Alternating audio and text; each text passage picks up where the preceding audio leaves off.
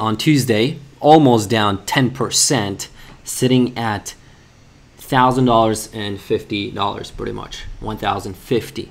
So this video is not like me saying, hey, I told you so, here it is. No, let's have a look what to watch from here. So it was getting extended and it needed a pullback.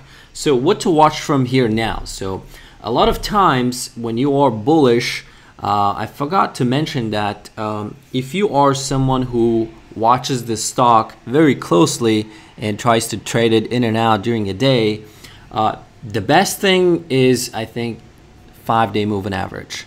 So 5-day simple moving average is just to, if you want to watch the momentum closely, and it can work as a guide both to the upside and both to the downside. So whenever it's trending upside, you can use it as a gauge to say, okay, so if it's coming to test that level, you can pick it up, go long.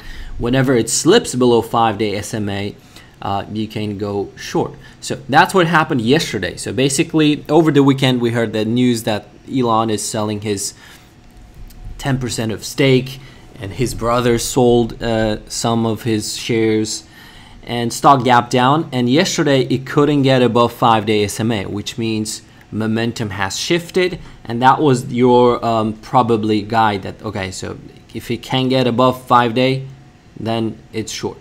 Same thing today in the morning, tried to gap up, went higher from yesterday's close, but hit that 5-day moving average right here, and it rejected from that level. So from here I'm watching basically $1,000. Why? Is because that's the $1 trillion mark, right? So if we lose $1,000, then I'm gonna bring up, just like I said, the other moving averages that a lot of institutions, even the algos use, are the 20-day moving average, 50-day moving average, 200-day moving average, and 100-day moving average. So 100-day moving average and 200-day way down here on my chart. But the 50-day is coming up here, 865 at the moment. But also some momentum traders do use 20-day moving average as well. So that level at the moment is that $1,020, basically 1,020. So that's the support I'm watching for this week, and for the momentum. Maybe some dip buyers will come in, some maybe relief bounce traders will come in. So it's pretty big drop for Tesla. All right, and also if you look at the overall markets, overall market is pretty overextended. If you look at the S&P 500 and the NASDAQ, they're all hitting all-time highs and pretty extended, and Tesla top 10 stock actually. So let's take a look at, this is the heat map actually I'm showing you today on Tuesday, where pretty much bond yields are going up, and that's why banks are coming down, and that's why indices are pulling back. And if you take a look at the NASDAQ here, NASDAQ 100, Tesla is the biggest loser, I believe, with PayPal. So they both are down around 10% plus. So these are dragging down the indices a lot today.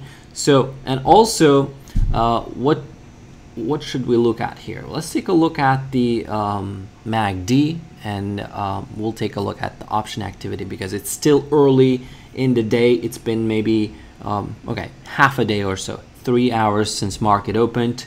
And if you look at the MACD right here, the momentum slowing was right here.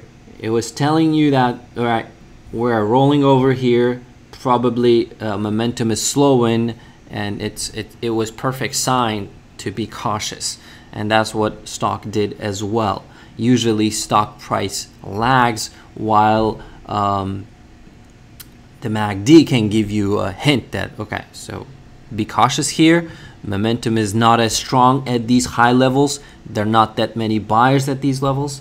So that's why I use MACD, just to combine with everything else out there. So also, let's see what's going on with the option activity with Tesla today. Even though it's been half a day so far, let's see if there are more puts being traded or calls. So, all right, very institutional stock to trade, right? A lot of options volume as usual, but today put volume is slightly higher. 667,000 calls were traded and 756,000. So 100,000 more puts being traded so far today, while stock is down 10%.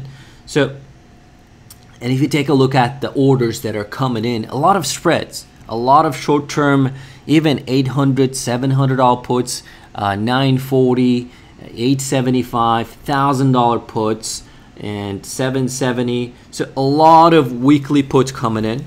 All right, and that's, yeah, for me, just by looking at the biggest orders, I can say that, so short term looks like people are betting to the downside, and stock is obviously down, and people in the morning maybe were coming in to buy puts because time frames are different. I filtered out by the biggest orders. You can take a look at those numbers yourself, but pretty much this is it for Tesla, and I do think that if it slips that 20-day moving average, definitely can come back down to 900. So there's when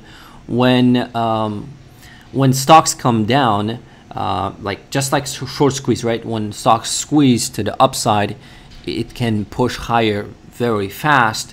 Same thing with the fear. When people have stop losses and when people are selling and they are scared, stocks can come down very fast.